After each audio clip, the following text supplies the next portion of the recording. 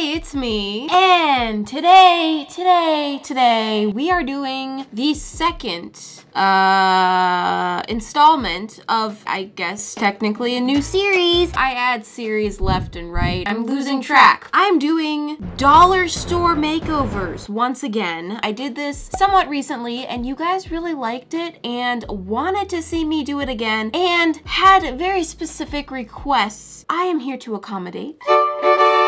I am at your service. But basically, I just went shopping at the dollar store, picked out a bunch of items that I thought I could paint on or customize in some way. But there were several of those options that you guys really wanted to see me paint that I didn't get around to. First, we have the popcorn container, which of course you guys wanted to see me paint the largest and probably most difficult thing. Thank you for that. Let me put it on my head. I did it the first time.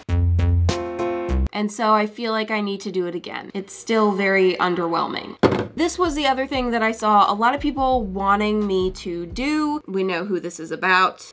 Georgie. It's about him. We're gonna do it today. Let's get into these dollar store makeovers. Starting with the large popcorn container. It's made of shiny plastic and has that very traditional popcorn container design. Quite roomy inside. He's a big boy, but it's also pretty darn flimsy. I mean, I suppose you don't need like an iron fortress to hold some popcorn. Who is that? Who is this? This is my mask. I wear it when I sand things, and right now I'm going to sand things. I just want to scuff up the surface a little bit because in general, paint no likey smooth, paint likey rough. So we need to get the surface so that the paint will likey. Okay, please stop. As you can see, it's spreading the red design all over the place. We are just trashing this thing, and that's good. Keep it going. Keep that pinky up. I'm gonna take a damp paper towel and just wipe up the dust. See? Dust. Fascinating. Get all that cleared away so I have a nice clean surface to work with. Oh, look at that. Now we've got that kind of vintage look going on. I've just added value to this. And perfect. The surface has a nice subtle texture to it. So let's now start with gesso. Am I annoying? Going in and boom. Gesso this boy. That's right. Cover it all up and just smell. Smell that fresh start. The first coat of gesso did start to bubble away just a little bit. That's okay, don't panic. I'm panicking. Just let it dry, go over it with the second coat, and that'll be all fixed. See, told ya. Now, this is a popcorn container. Astute observation. But you know what? I don't really think that I need a popcorn container in my life. I mean, who does, really? You make the popcorn, you eat it out of the bag, and it's a fine day. Wait, where was I going with that? Oh, hold that thought. The gessoing is done, and this is looking fresh, except that, ew, what is that? Why did it smear and how did it get there? Whatever. It's time to paint this. I've got a nice palette of pastels here, and I'm gonna go with the soft yellow for the background of this. Oh.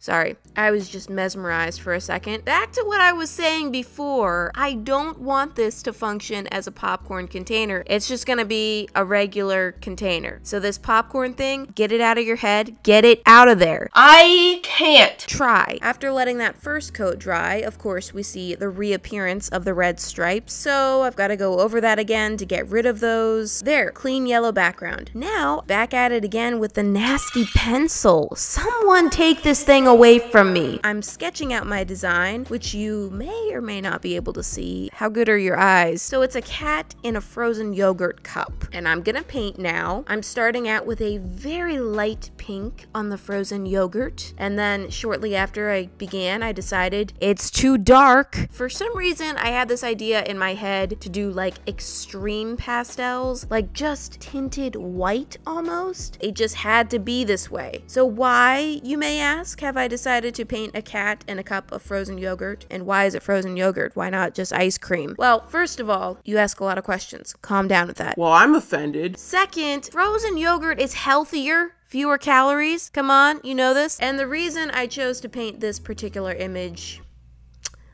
Well, that's a very good question. Now, this is looking very light and airy, almost too much so. It's like about to float away. So I'm gonna bring in some slightly deeper colors to give it a little bit more dimension. A lot of the time when I paint containers and boxes like this, I use the function of the box or the location that I keep it in as inspiration for the decoration. A lot of rhyming words, but I don't really have a specific plan for this container. I don't know where I'm gonna put it. I don't know what I'm gonna store inside of it, so the design got a little bit random. Oh, my phone is out. What's the convo here? Will do, leave the... That's not juicy. Anyway, even though this design kind of has nothing to do with anything, I still really like it. It's cute. So let me proceed to describe it, even though you can already see what it is because I can't help myself. It's gonna be fun. We've got a happy white cat kind of plopped into a cup of what looks to be strawberry and lime flavored frozen yogurt with, of course, some little sprinkles on top. And yeah, that's about the end of it. I'm adding my little signature here and getting out some gloss varnish. Oh, Got a boogie. pour that out and apply it over my paint job. Now, are we done? Yeah. No, that's just one side of it. Flipping it over, I went for a nice mint green background on this side, and once that was dry, here comes my design. Poof, it's another cat stuck in frozen yogurt. We have to stay on theme here, okay? I'm not some kind of lunatic. Never mind. I've drawn this cat in a different pose, and I'm using a different color scheme here because she's got her own identity. Not every cat in a cup of frozen yogurt looks the same. You may notice I did kind of step away from the super light pastels. I kind of already got tired of those. I mean, these are still pastel colors. They're more lively pastels, not those really wispy pastels. So for this cat, I went for a light brown color, and I made her centered inside the frozen yogurt. The last one was like basking in there, and this one looks more like it's kind of stuck. And the flavor of this one is lemon and cherry. What? Wait a second. I just realized my plan for these was to do one side strawberry lemonade and the other side cherry limeade. Apparently, I mixed them up and did strawberry lime and cherry lemon. You dummy. Well, whatever, that's fine. I'm bringing in some of the last details now. You can see that this cat is a little more on the serious side. We need someone to keep it real, and I'm finishing up that paint job, applying the varnish. Fantastic. I'm not gonna paint anything intricate on the sides of the box because I already did the front and the back, and I only got so much time here, so solid colors on the sides it is. And from the dollar store popcorn container to a custom cats in frozen yogurt container, I feel like this turned out just so cute. I mean, look at them. Gosh, I really like how it's double-sided, so when I get tired of looking at one side, I can just turn it around and display the other side. Although that's what I said about that paper holder, and it's literally been facing the same way for like 2 years. I think I actually like this side better. We still know in our hearts she's back there. And now we are breaking out the Georgie box. Well, it's not Georgie yet, but just give me a second. So this is clearly a very simple and cheaply made little box, but we can definitely still work with it. The only real problem I have with it is the crown. Georgie has a rounded crown, not this sharp Statue of Liberty thing going on. So I'm gonna have to change that. I'm rolling out the wax paper, getting my water out, and breaking out my air dry clay. Oh, you know it. I've been using clay fairly often here. I'm starting to feel like a clay person. All right, got my hunk. Let's wet it up real good and gooey. I had an idea in my head about how to make this work. I was kind of skeptical, but I decided to just give it a try. I'm thinking that I can build a 3-dimensional crown over top of the existing one and just kind of like mold it onto the box. So I'm creating my nice rounded leaves. Look at that, scoring with my fingernail. Kind of gross. And I'm continuing to build up a nice full crown for my Georgie. Then I noticed that it wasn't sticking all that securely to the wood. So I decided to wrap the clay all the way around the back. So things are getting real thick real fast here. It's just a little bit bulkier than I would have liked, but I'm just gonna spend a butt ton of time smoothing everything out. I'm kind of cutting in the bottom edge to clean it up and just making sure all the leaves are smoothed out and well formed and nice and defined, and this is looking pretty good. But then I turn it around to the back. Hello, failure. We got a lumpy train wreck back there. At this point, the clay was starting to dry out a little bit. I mean, I kept re-wetting it, but it seems like the longer the clay sits out, the harder it is to get it smooth. Even if you try to keep it moist. Well, you don't like that? Moist, moist, moist.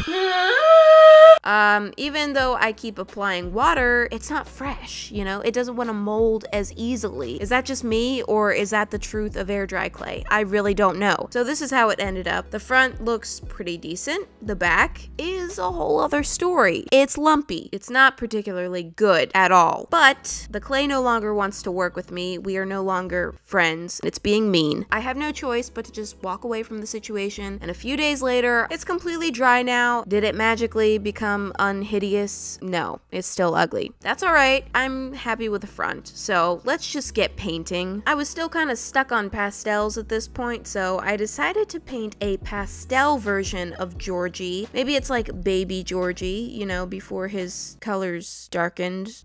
What? That's just, I'm making things up. But since I've created Georgie in several different forms at this point, I thought it might be fun to do something slightly different. Here I go painting the backside, desperately hoping that the paint hides the situation. It didn't. And just like that, onto adding his little features. So you guys are the ones that requested that I make the Georgie box happen. But honestly, I was kind of glad about this one because this was pretty easy. At this point, I know Georgie, okay? I'm very familiar. So I can just quickly whip up a Georgie in no time, aside from the whole crown reconstruction thing. That was a little tricky, but I really didn't even have to do that. That was just me being extra. So I was able to answer one of your requests with very little effort, which is not typical because most of the time you guys like to ask me to do the most time-consuming things. This is almost done at this point, but I absolutely hate the way I outlined the top. Ew, no, oh my gosh, that is so ugly. So I went over that and also fixed up a few more areas around. For the rest of the box, I really didn't feel the need to put that much effort into it, especially since we already kind of have an eyesore back there. I'm definitely not going to take the time to do anything overly decorative. Also, it minorly bothers me that the back pineapple crown still has those points. They're like mismatched, and that just messes with me. Not perfect, and I don't like it. If I could go back in time, I might have tried to like saw off the top of that, but at this point, I didn't want to attempt something like that and risk ruining what I've already done here. Me and saws, not necessarily a good combination. Whoops. So yeah, let's just stick to painting it orange. Alright, the painting is done. Of course, I'm throwing on a nice little clear coat. And here's the transformation from plain wooden box to custom Georgie themed box. Aww, this is really cute. I mean, it's Georgie. He's like a cheat code to cuteness. I think the clay leaves look really nice from the front, and I'm happy with the soft pastel version of him. It's just so adorable. No clue exactly what I'm gonna use this box for either, but I'm sure I'll figure it out. At this point, I've painted so many boxes and different vessels. I feel like I have more places to store things than I have things to store. I guess I need to go shopping for more things. That's the logical solution to this problem. Well, once again, dollar store makeovers was really fun. I hope those of you who wanted to see me paint these two items are now satisfied. I think they came out really nice, and I really enjoyed painting them. Thank you so much for watching, and I'll see you next week. Bye!